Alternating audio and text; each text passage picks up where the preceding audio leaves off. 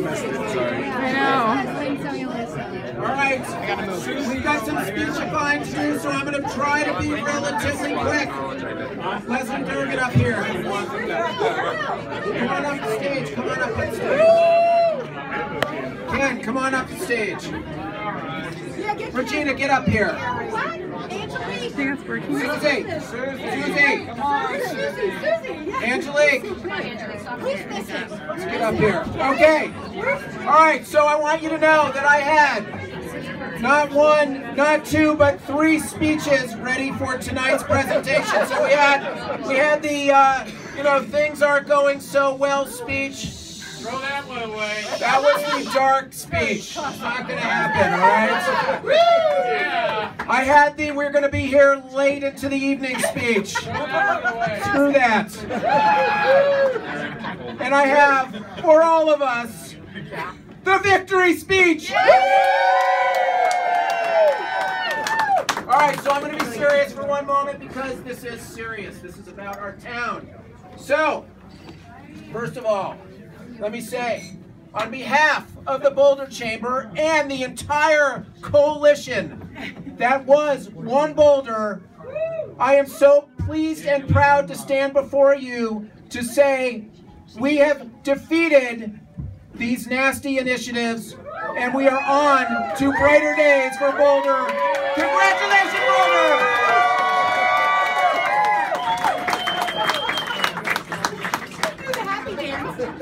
So I just have to say it's very clear, just even from the people standing up here on the stage, that this was one of the broadest coalitions of individuals, organizations coming together, folks who come from all different walks of life, all different political persuasions, coming together to defeat and to advance our community forward. And that's why we were successful tonight. That is it, you gentlemen, ladies and gentlemen. Yeah. When these 2 initiatives emerged, many of us said, listen, these things are going to be absolutely harmful for our community. We had conversations about them, we worked together, and we recognized that we needed, despite some disagreements on previous issues, we had to come together collectively and support ourselves as we took on these divisive and costly initiatives. And we said, listen, we need to say no to division in this community. And absolutely the voters agreed to us. Listen, 60-40, that's a repudiation. So as I stand before you tonight, I'm sick of saying no. I say that, I do not want to be somebody who's always saying no, so I get to take this button off. Yeah. It's a collector's item. I give this to the youth of America. And I say, we want to say yes to Boulder. Yeah. Yes, we will continue to work together to define our community vision for a vibrant and inclusive Boulder. We will say yes, and we will include all voters in our comprehensive plan process. That means the young, that means the old, that means the renters, that means the homeowners, that means neighbors, and that means businesses. And yes, we will say to a balanced community, a community that supports a sustainable economy, a sustainable environment, and a sustainable social culture. That's what we are about. That was what keeps us a wonderful and, yes, weird Boulder community.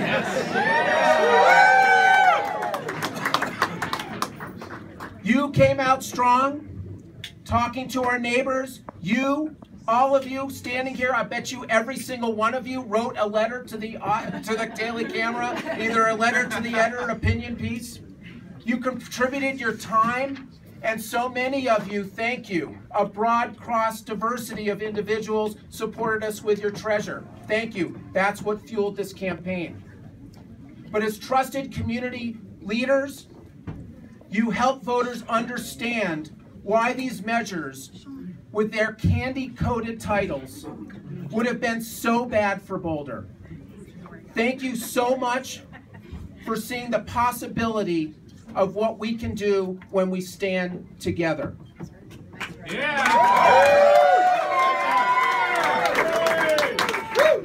So we're going to have a couple of other folks stand up, but I just have to acknowledge the individuals and organizations that were a part of this coalition. So first, I want to start by recognizing a couple people. And I don't know, is Bob Morehouse here? Where's Bob? He's over at Where's Bob? Oh, he's over at Open Boulder? Open Boulder. Okay. He's at Open Boulder and Andy Schulteis is here. So what's the deal with that? But I just want to say that there were a few individuals. Get up here. Sean, get up here. TVI. Sean with TVI. I'm just about to recognize you. And Dan Powers. Where's Dan Powers? Dan's way in the back there. So I'm gonna be relatively quick as I talk about this, but I just want to say, when we talked about how do we want to represent ourselves in this election, we talked about that broad diversity. And there were 3 individuals who stepped up and said, we will be the leaders, we will be the voice, we will speak out on this campaign. Those 3 individuals are familiar to all of us. They're beloved in this community, even though sometimes they're maligned. Bob Morehouse, Leslie Durgan, and Will Torr.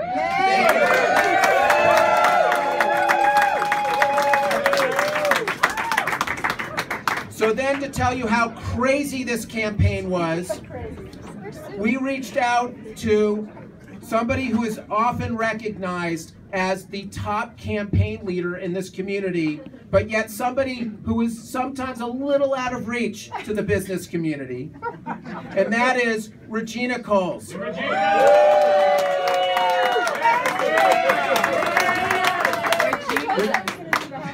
Regina ran a campaign that was both energetic during a period, I will tell you, of personal trial. She ran a campaign strategically, and she drove all of us to work together and to think about how do we work together as a unified group to defeat these initiatives. Thank you, Regina. I also need to recognize that Regina couldn't do it alone, and so we found somebody who was a trained facilitator of all things to come and support our efforts. And I don't know if he's here. He'll be here at 9. He'll be here at 9. He's got kids. But Andrea Menegal, who turned his facilitation skills into some very mean advocacy work on behalf of One Boulder. So cheers to Andrea. So I'm going to just walk through the other groups.